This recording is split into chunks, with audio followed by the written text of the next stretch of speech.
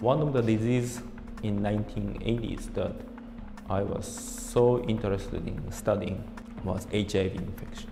In 1983, the first clinical report of HIV infected cases are reported from UCLA.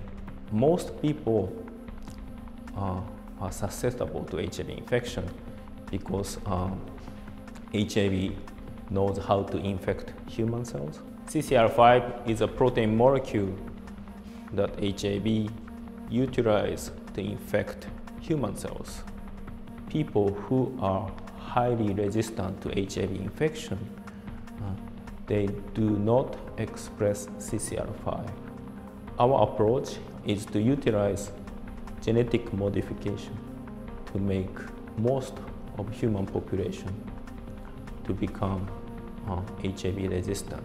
We have developed a genetic method to remove HIV receptor on cell surface to make cells resistant to HIV infection.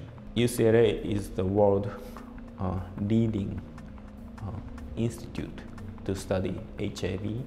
I have been very happy to be as a researcher at UCLA. I am very excited about my research because it potentially provides a completely new therapeutic approach to AIDS patients. If it works, we may be able to control HIV infection by a single treatment.